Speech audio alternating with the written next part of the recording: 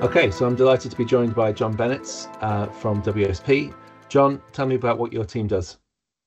So we have a huge team of asset engineers and asset managers, and we support our clients to every stage in the asset life cycle and every level of asset support. So through to we'll do strategy and policy for asset owning organisations.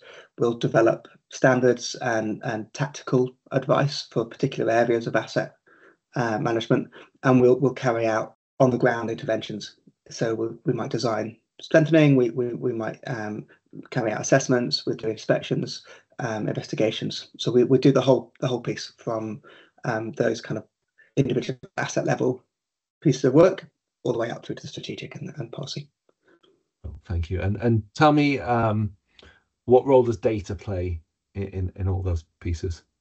So I think data's fundamental to supporting asset owners to take decisions about interventions and maintenance. And one of the challenges that we often have is that getting data is expensive, and that we know that the data that we have is sometimes patchy or unreliable, and that collecting data can in itself be an expensive and time-consuming task. But we will always try and make use of asset data to inform those decisions, and that might be data that's come from qualitative assessments, such as inspections or quantitative assessments of condition or etc.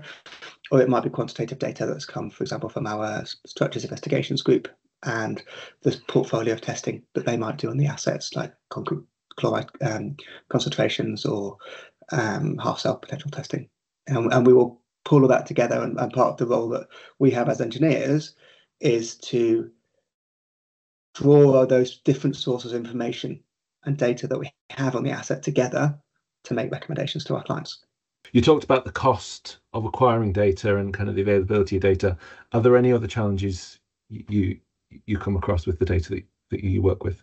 Yeah, unfortunately there are. So I think some of the data that we use and we base a lot of our decisions on is by its nature qualitative, and that means it is vulnerable to kind of human factors and subjectivity on the part of the individuals who are carrying out those assessments. So we've done some studies looking at the reliability, for example, visual inspection data, and we can see that there's huge variability in what results we get back depending on who we send out and whether it's raining or whether it's sunny or what types of assets and defects they've seen recently. So there are a whole bunch of cognitive biases that engineers and inspectors are vulnerable to. And while we can do things around standardization and training to try and reduce those and reduce the spread of results that we get from different inspectors, that is always an intrinsic part of a qualitative assessment. So, for us, that can make a big difference. If we're recommending millions of pounds worth of work on one bridge versus another, actually it's really important to get that information as accurate as we can. That is a challenge that we see. And you've talked about decisions and recommendations and using that data to inform it. And obviously the next logical thing in 2025 is to think about artificial intelligence and the role that plays. Where do you see artificial intelligence supporting the decision making? So I think there are probably several places where artificial intelligence will have a role in the future. I think when we look at that, when I say we're drawing together information from multiple sources, sometimes for these older and larger assets, you're talking thousands of documents, and those are documents in PDF form that we might not have full sight of all of them. We might just get a zip file of here's what the client can find, or some scans of some stuff that's not searchable that's been scanned in from a pile of paper documents that were moved from one shipping container to another at some point in history. Unfortunately, it would be easy to potentially miss something. And it's really difficult to get that holistic picture of what's the state of the asset and its history. And, as consultants, we often come in just for one discrete package of work on that individual asset. Mm-hmm. And so it's not like we've been looking after that asset all our lives, and we know its history, and we know that 10 years ago it had this type of investigation and they found this and they did this to fix it. We don't know that, and we often, in a short commission, don't have the time to find out. So Mm-hmm. I think what would be amazing would be to be able to have all that information ingested and summarized for us by some sort of artificial intelligence agent, so Mm-hmm. that we have it at our fingertips and can ask questions about this bridge, or be given insights of, actually, you're working on the transverse beam here. Did you know it was hit by a lorry in 2006 and that it had heat straining done to it? Did you know that there were issues with construction quality when it was built, and this is the things that were done to remediate those? So getting that kind of holistic picture of the asset quickly, and being able to make sure that the often quite targeted interventions that we're designing and are involved in are aware of that wider picture for the asset, and also where that asset sits within the network. I think just discrete from that, but connected in some ways, is being able to use artificial intelligence to understand the future performance of assets as well. So at the moment, the processes we have that are quite primitive and deterministic, and we actually some of the biggest decisions we make at the more strategic end of our advisory services are around how many billions different governments and government departments need to maintain and look after their international, nationally important pieces of infrastructure as those networks. And actually, I think we know that there are limitations to the current approaches, and I think that it would be possible for artificial intelligence to improve the reliability of our ability to predict future condition. And at the moment, I think we feel comfortable at a portfolio level, although there's room for improvement. What would be great would be able to see that same level of confidence at an individual asset level, and to be able to, for an individual asset, be advising on, actually, this is how long we think it might be until you need to intervene. So you can have that picture, and that would be continual updating as you get new information.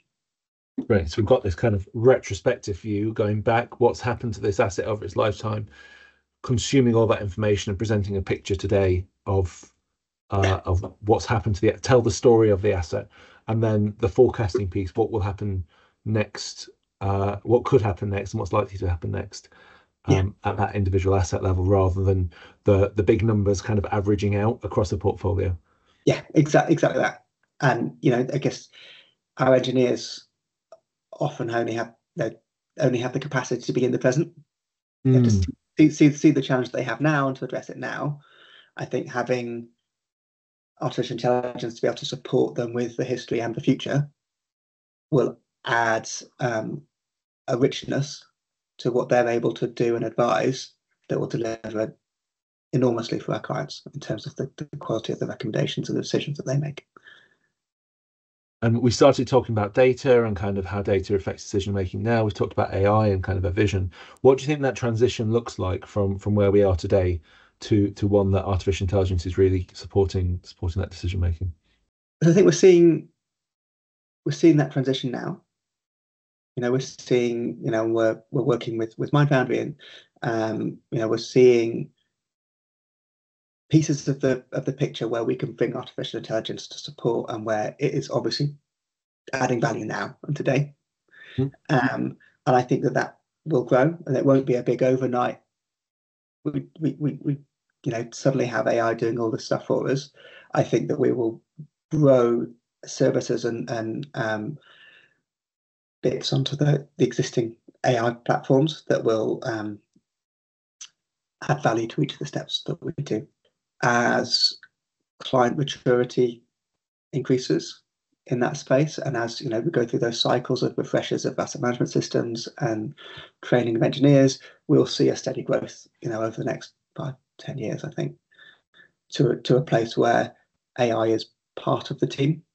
And I don't think anyone's really thinking that we're going to have a future where we don't have the engineers, and the AI is doing it. But what I see is the engineer is almost like the experienced engineer sat in the corner who's been there and seen it all, and you can ask questions of it. Yeah. And it knows the assets, it knows what's going on. It still needs an engineer to interpret and to make those decisions, but you're able to do that with the richest data and information available. And Right. I think having AI to surface that will be fantastic. Great, thank you. And is there anything else you'd like to share on this topic? No, I don't think so. Actually, I think we've got Sure thing, no problem. Well, thank you well, very much, John. That's been really interesting, and I'm sure, as you said, we're working together on several shorter and longer term projects where tactical and strategic transformations are kind of happening. And as you say, I think we have to find opportunities to implement things incrementally, when like waiting for kind of it to be ready, and the grand reveal of what we call the digital custodian is never gonna fly. But there are little capabilities that we can start to introduce across the line that build up to, as you described, the kind of the engineer in the corner that you can go to for advice, but really the decision rests with the engineering teams. Yeah, absolutely. Well, Right. Well, thank you very much. thank you.